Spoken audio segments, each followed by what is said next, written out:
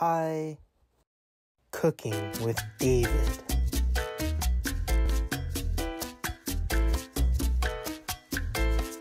Today we're cooking something new. It's sort of like a campfire from Cracker Barrel, or something else you can say. You can make sandwiches out of this, or just a nice stew. Voila!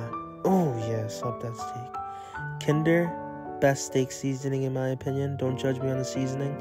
And then you get some of that delicious garlic, put it on there just in case it's not salty enough. And put it on both sides. I'm not an animal. You know, I gotta season the steak. Trust me, it's the perfect seasoning.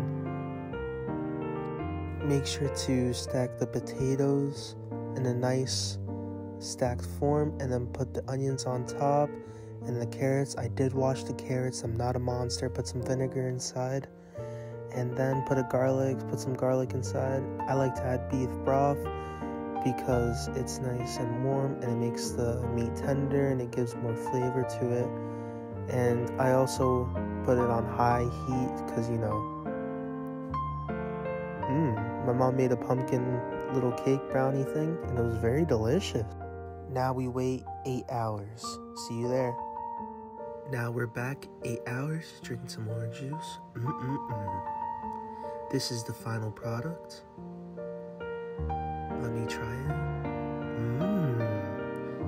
Very delicious. I enjoyed it. Goodbye. Come back for another episode of Cooking with David.